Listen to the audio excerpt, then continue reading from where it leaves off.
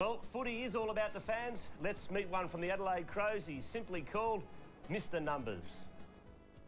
Roger Packer's an avid Crows supporter, but he loves his stats as well. He has a fascination with digits, figures and numbers.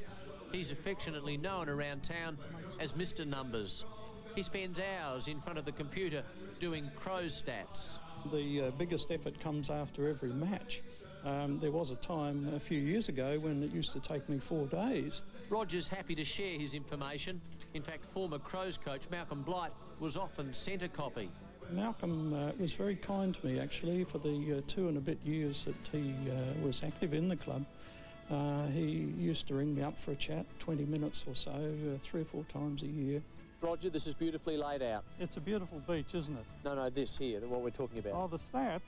The stats are typed out onto hundreds of pages in all colours and in intricate detail.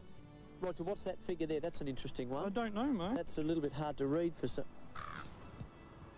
Malcolm's stats show some good signs for the Crows. The most important one is their entries into the forward 50, particularly their advantage over their opposition. They are #1 in the league this year. Tonight, it's Adelaide's last chance.